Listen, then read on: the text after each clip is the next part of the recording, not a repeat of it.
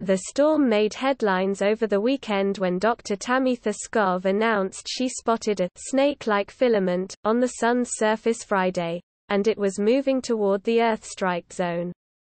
Auroras were seen earlier Friday morning, right when the storm hit, filling the northern skies with stunning electric shades of purples and greens.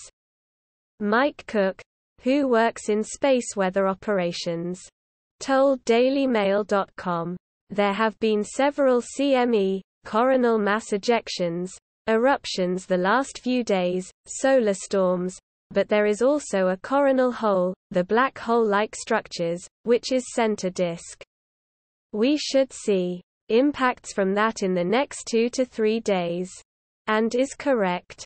The cosmic show is not over. The National Oceanic and Atmospheric Administration, NOAA, Space Weather Prediction Center, SWPC, shows a G1 class is expected to impact our planet as early as Thursday. And late as Friday. Scroll down for video. Data also shows a crack opened in Earth's magnetic field Tuesday, making way for solar winds to enter our planet's magnetosphere, a region that shields us from harmful solar and cosmic particles. Along with weakening the power grid and interfering with satellite operations, NOAA warns this type of system will greatly affect migratory animals. CMEs can eject billions of tons of coronal material, which eruptions have the potential to trigger space weather that can interfere with satellites and power grids on Earth, and can be harmful to unprotected astronauts. The National Oceanic and Atmospheric Administration, NOAA, Space Weather Prediction Center, SWPC, shows a G1 class is expected to impact our planet as early as Thursday and late as Friday. Data also shows a crack opened in Earth's magnetic field Tuesday, making way for solar winds to enter our planet's magnetosphere, a region that shields us from harmful solar and cosmic particles. Along with weakening the power grid and interfering with satellite operations. NOAA warns this type of system will greatly affect migratory animals and produce auroras from northern Michigan to Maine.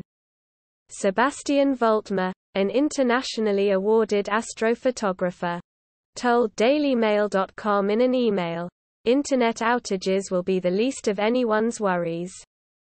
GPS, radio blackouts and changes of pressure in the Earth's higher atmosphere are problematic effects. Last time a bunch of around 40 SpaceX Starlink satellites burned up due to a solar storm. The snake-like filament are CMEs, which are large expulsions of plasma and magnetic field from the Sun's corona, the outermost layer of a star's atmosphere.